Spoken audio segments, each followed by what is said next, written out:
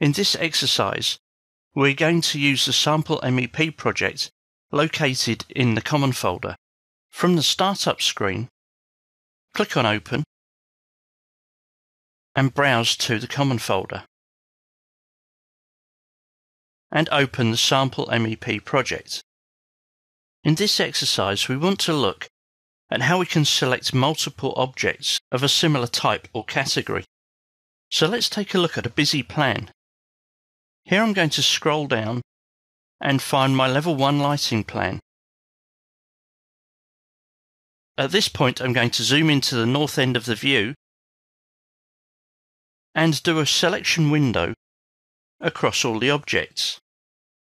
The contextual tab on the ribbon shows me that I have a multiple selection, as does the options bar and the properties palette.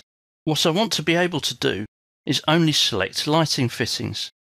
So I'm going to click on Filter, and in the filter we can see that we have several different types of objects selected, whereas I only want the lighting fixtures.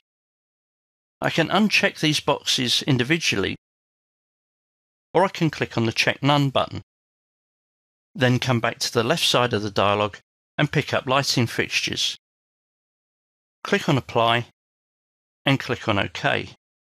This is as far as the Revit selection process will take me. If I want to refine this further, I will have to deselect or add to my selection different objects by either holding down the Shift key and removing an element from the selection, or pressing and holding the Control key and adding an object to the selection. You can see when I do this that pressing and holding the Shift key places a minus sign adjacent to my cursor, while pressing and holding the Control key puts a plus sign next to the cursor.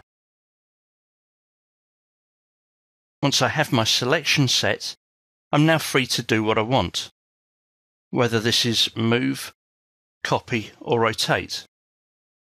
We will look at these commands in future videos.